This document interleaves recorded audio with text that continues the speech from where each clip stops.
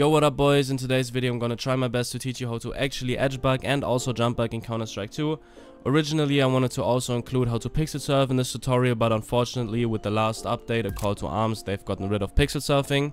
I also highly recommend you go open up the description and check out the updated config guide, because with the new update there's also been some changes to the config and some binds that you need in order to have the most consistent movement config. With that being said, let's get straight into it. Okay, I'm gonna try my best to explain what an edge bug actually is and how they work. I'm not very deep into the game physics, so I don't have the understanding 100%, I just know how to pull them off. But if I understood correctly, when you hit the very edge of a ledge, for example on this curve right here, between either 2 frames or 2 ticks, the game won't notice you like on the ledge and then off the ledge, but it will notice you like somewhat in between, which will cause you to kind of slide off the edge. I'm gonna try to show you guys what I mean by this. Alright, so I actually hit an edge bug right there, and you can pretty much perform these on every ledge in the game basically, except these rounded ones like this and this one, for example, because I can show you if you wanted to try to edge bug on these, you can't actually edge bug, you're just going to simply surf off of them. So you can simply just surf on them. Like I said, you can pretty much edge bug anything in the game as long as it's like an actual curb or a ledge. Obviously there are hard edge bugs in the game and easy edge bugs. For example, I would consider this one right here an easy edge bug, where you jump off of silo and you hit this ledge right here, and then you edge bug off of this edge right here. This is also pretty useful in a competitive setting, because you don't actually take fall damage and you also don't make a noise when you land. And all that you need to do for this edge bug is basically just run off of silo, jump onto this and try to hit this like right here, and then just don't press anything, and you would simply get pushed off to the side and you will edge bug off of this ledge right here.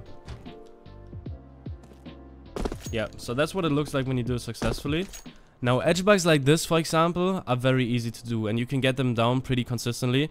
But for example, there are other edge bugs, like for example this one on A side, which I particularly really suck at. I know that some people who kind of do this lineup like this and kind of look here and then strafe into this, because you can actually edge bug on this thing. And also on this and on this. I mean, you can pretty much edge bug on anything, but...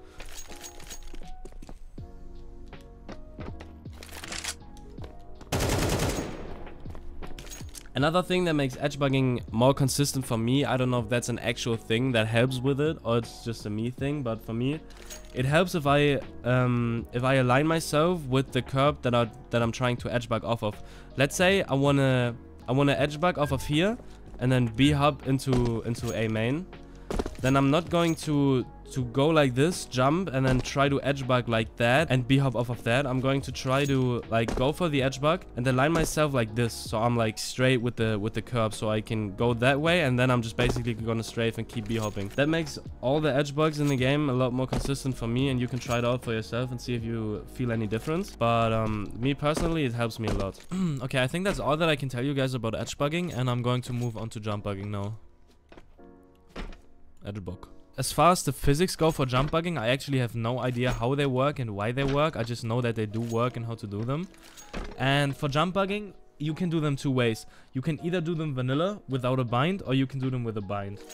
I used to be the vanilla type of guy, but with the new update, there's also been a new jump bug bind that's linked in the config guide in the description down below. That basically helps you with hitting them more consistent, and I gotta say that this new bind is really consistent in my opinion. So if you wanted to jump from here to here with like a normal crouch jump, you could do that. But if you wanted to bunny hop up there, you wouldn't actually be able to without a jump bug, because when you Bhop, you get less jump height.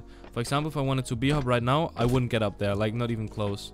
Now what a jump bug basically does is it allows you to get more height on your Bhop. The vanilla way is basically just, so you want to go for like a normal Bhop, but right before you land, you're gonna quickly tap crouch, so that you uncrouch right before you hit the ground and before you hit your Bhop, which will give you more height. It's gonna look something like this. I probably won't get it first try, so I'm just gonna show you one successful try right here. Now the second way that you can do this is with a jump bug bind, which I used to not like before this update, but now I do like it more because I think it's a lot easier now. And what you want to do is, for example, in the config you have the jump bug bind on your mouse 4 key, I believe. You can test this out by just jumping and crouching in the air and then pressing the button, and it should uncrouch for you, so it will look something like this. That's how you know you'll have the jump bug bind. What you want to do is go for a normal Bhop, but crouch in the air and crouch all the way, and then you have to time a Bhop with the jumper key. So you're not going to use your scroll wheel. You're going to time the Bhop like you would time a spacebar Bhop. So you're basically using the Jumpbug bind as a spacebar Bhop. So you have to time it. It's kind of hard to get the timing down at first, but once you get a bit used to it, they're very consistent. I'm gonna show you one right here. Yeah, so there we go. That's a successful Jumpbug right there.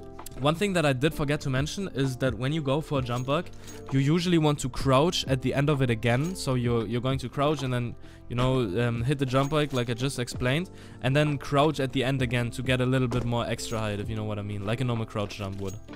I think that's it for today's video. Let me know if you have any questions in the comments down below. Make sure to like and sub to help a brother out. I mean, join the DC in the description if you want to find people to play with or people to share your clips with. Yeah, thank y'all so much for watching. Peace out. I'll see you on the next one. Bye bye.